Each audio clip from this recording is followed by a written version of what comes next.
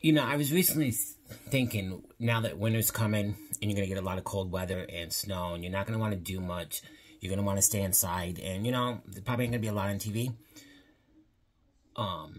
I read a lot of devotionals, and I read daily stuff to keep my mind positive and keep it fresh.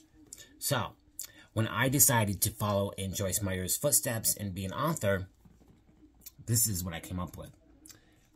This is the kind of scenery I think of when it's cold and blistering outside and the wind's blowing and you got about 3 inches of snow. Nice warm sunset beach with a hot man. So I will probably read this too. Like I said, even though I wrote it, I know what it says. I still will start reading my own books. Got a ways to go. I mean, 40 books is a lot.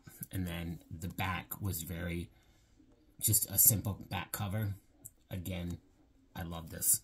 So check this book out and the other 39 on Amazon.com and at your local More to Love in Hewelton, New York.